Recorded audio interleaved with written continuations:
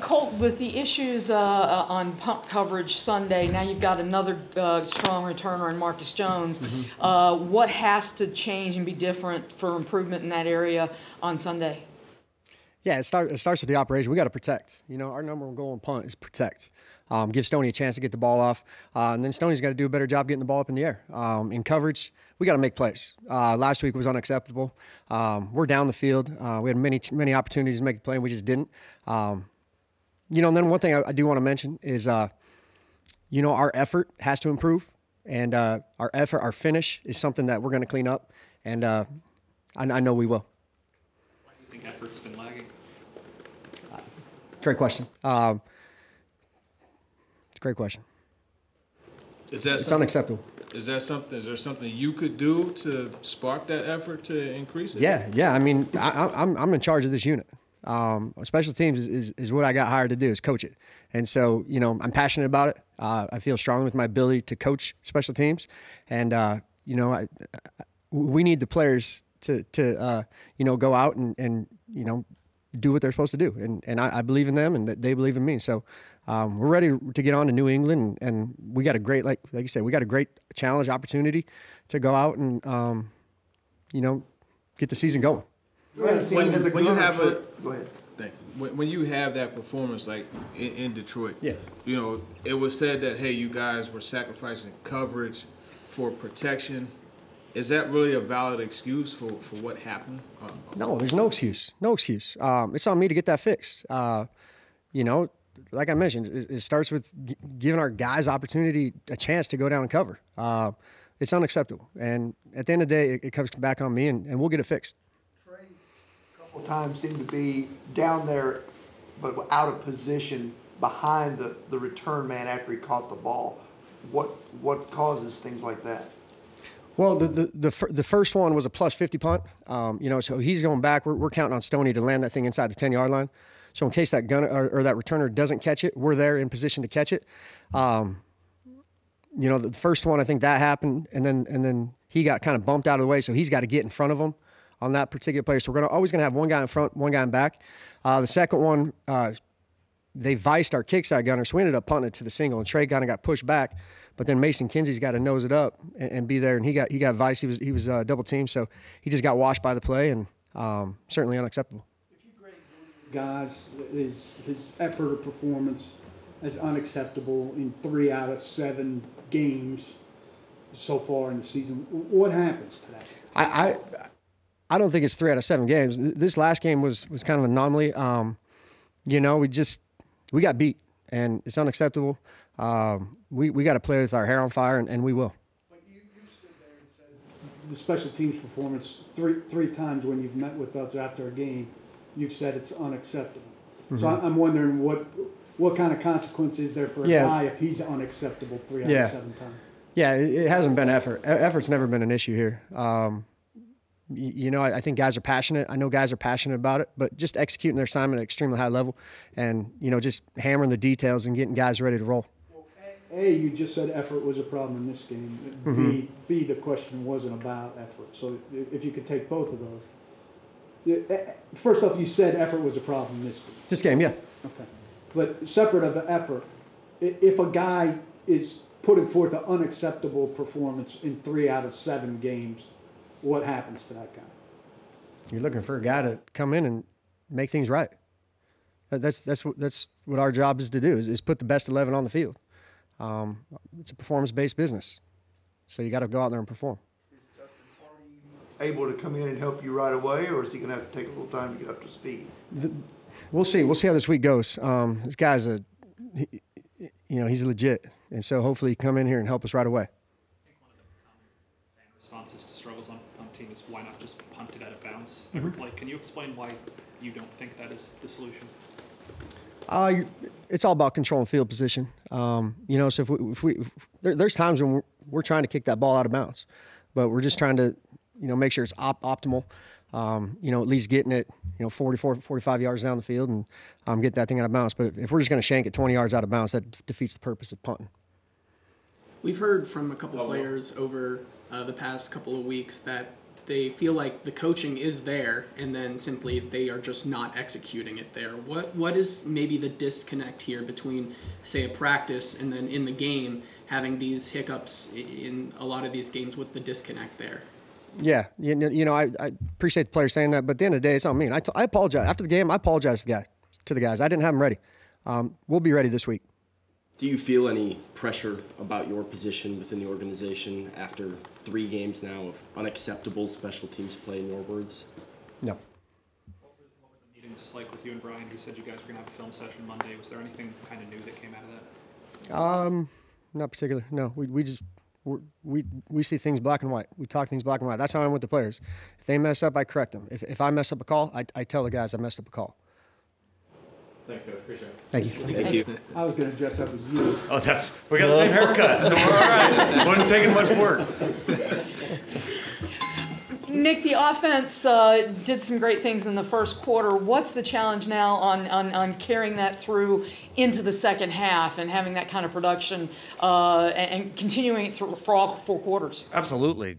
We want to sustain. Second quarter, we started moving the ball too. We got all the way down to the 1-yard line and stalled out there. So have a 21-point half would have been nice.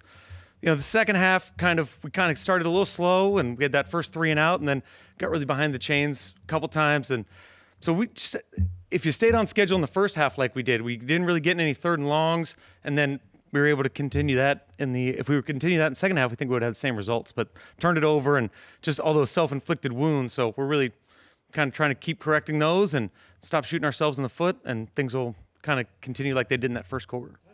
With Will at the start of a week when you're not 100% sure on his availability as far as handling reps with him and Mason.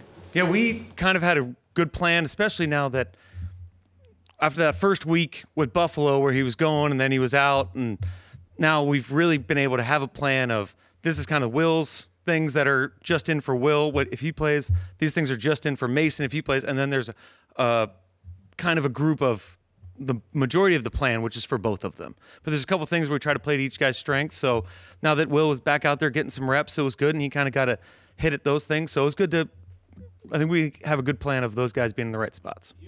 Get into the 1-yard line and kind of stalling out. That series of play calling, the 4 pass plays. Yep. From your perspective, what was the reasoning for attacking it that way? A couple things. We thought we had an advantage throwing the ball. We thought we could get the matchups we wanted, so that kind of went into that phase. So those were the best 4 plays we liked, as kind of coming out as we talked about it as a red zone plan.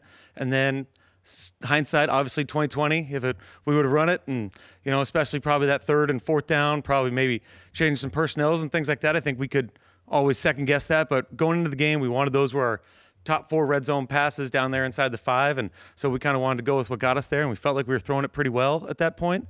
So we just got hindsight's 2020. I think if we had to do it again, we'd probably do it the same, but also learn from what happened. You were able to get Calvin going finally in the first half last week, and it seemed like he and Mason developed a little bit of a connection.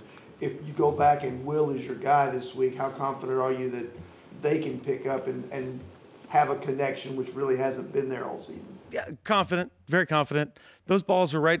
Mason did a good job giving him a chance, especially not just to Calvin, but also to like Nick Westbrook on the go route in that second quarter, right in that 2-minute drive. So I think it's probably been good for Will just to see, hey, just put him out there, let our guy go make a play. And when the shots are there, we did a good job taking those. So we're confident that those will still happen regardless of which quarterback's playing. I feel like that has been sort of the difference between Calvin in the first 6 games or so and what happened to, last game is just giving him a chance and the quarterback's putting into a spot where Calvin can make a play. A little bit. And also there was just times where the coverage was right. We got the right look where he was at the point of attack at number 1 and the progression, we're able to hit him on those. So it's a mix of things. The first couple games he did do well. And then a couple of those games in the middle, we had ups and downs, and there are all kinds of issues, whether it was protections, whether it was some of the route concepts, all kinds of stuff. So I think it was just nice that it finally came together, and I think it gives guys confidence going forward. Nobody wants to talk about silver linings when you get blown out on the road 2 weeks in a row, but when you take away when the game kind of got out of hand in the second half, does it feel like to you guys on the offensive staff you're getting closer to what the vision is for the offense, the way that it's started to click a couple weeks in a row there early? It does, especially the first half. the last two first halves, the ball's been moving. We've kind of stayed efficient. We've not gotten third and longs.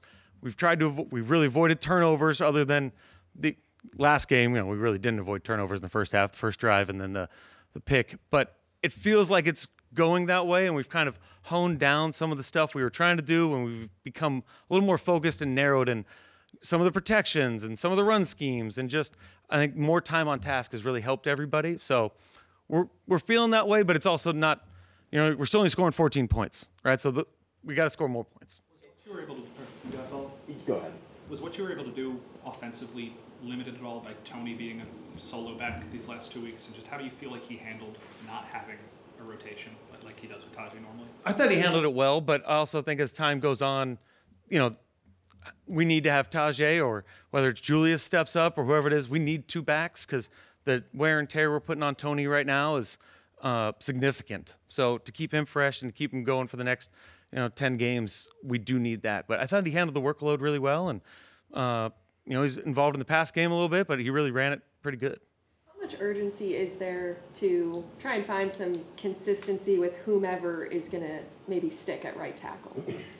It's important. We'd love to have somebody come up and take the job and take the kind of competition out of it. But those guys, I thought they both did a good job last week. It was kind of an improvement from the Buffalo game, and we just hope that one of those guys or whoever it is kind of takes that job, and I think it would help everybody just continuity-wise, especially for Dylan being right guard, then all the communication's the same, and those kind of reps of seeing all those looks, the talk between the center, the guard, the tackle, and then the tackle and the tight end and all those combinations.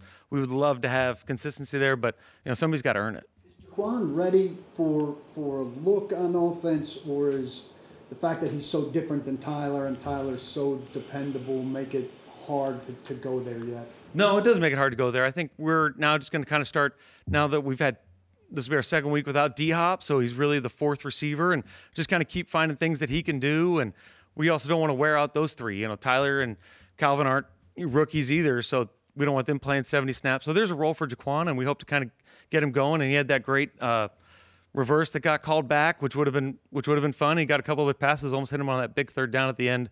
So we'd love for him to kind of grow and have his role in the offense expand. In hindsight, it seems like you guys got, I guess, a false sense of security the practice week before Indianapolis when you rolled Will back out there with the shoulder. Mm-hmm.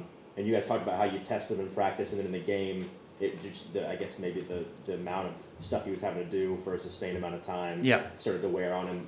This week, as you're trying to roll him back out there, has the plan looked different in practice? Trying to maybe test him a little bit more? Has the plan or the play looked better? The plan. The plan? Just making sure this time that he can do all of those Yes, things.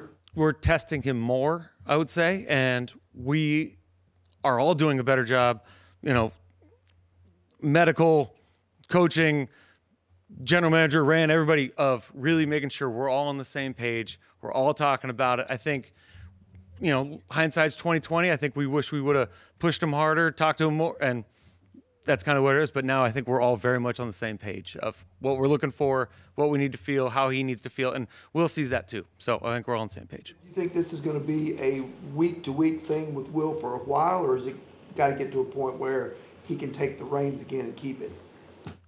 You mean once he goes in, we expect him to stay in. We don't expect it to be, unless he gets hurt again in a separate type of injury. We would expect once Will goes in, he's back in, is the plan. What do you guys do, or what can you do to simulate playing with a deficit? It seems like that's been something you guys have struggled with since the beginning of the year. How do you guys simulate getting better at playing from behind?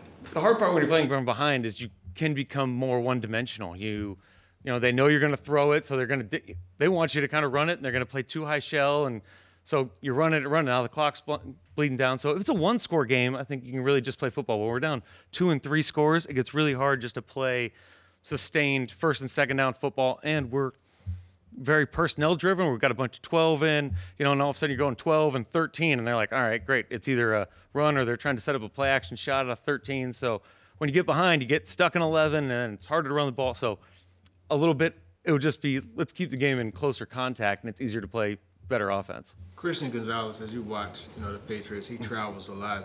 What do you think of how they use him, and what is your just opinion of his ability? They do a great job week to week matching up their DBs with different guys. So we're going to kind of be looking for how they match us the first couple series of the game. But Christian Gonzalez is a great press corner. He's long. He plays, even that ball that Brian Thomas caught him, he's covered. You know what I mean? That's a great play, and they made a great throw and catch, but he's done a really good job. And I think for a guy who really missed a lot of time last year, you can see Christian Gonzalez's confidence growing kind of each game, and he kind of gets more and more aggressive. So we'll try to have a plan for that, but he's doing a really nice job. And he's an aggressive, long press corner, so we got to beat press coverage when we get him. Check out these two. Pulled it off pretty good, That's unbelievable. The living legend. Good question. This defense has been ranked at or near the top statistically for most of the year, but is that worth very much when you're not getting turnovers and you're not affecting the game in the quick change like last week against the Lions, where you can't hold them to field goals when there's a sudden change? The numbers is not satisfying. At the end of the day, we play this game, we coach this game. It's all about wins and losses, and we don't have enough wins. And obviously, I'll change that to have our record flipped any day of the week. Yes, we've played good defense, but we haven't been suffocating in those spots. And we're trying to work there. We're trying to build a foundation to get there to where the defense isn't just good, but it's suffocating. And that takes time. That takes young guys that's playing with discipline for 60-plus minutes. It's about us playing as one, 11 on one. And, like I said, when it starts to really click and everybody's on the same page, you'll see that type of defense. But we're all growing in the defense. The obnoxious communication, I think was your expression, didn't seem to work on some of those play actions where receivers were wide. Well, I wouldn't say it was a lack of communication. It was bad eyes, okay? We have a saying around here, when you look right, you do right. And some of those plays, the guys that were in coverage didn't look at their man. And if you just look at your man or you step to your man and you grab your man, the man can't get open.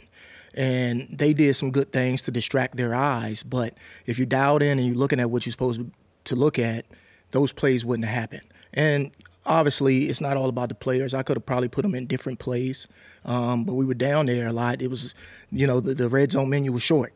And, I could have helped them out a little bit more. They went into probably the third or fourth play, down there. So I got to be better adjusting, not just on the players. And, I hold responsibility for the points that we put up.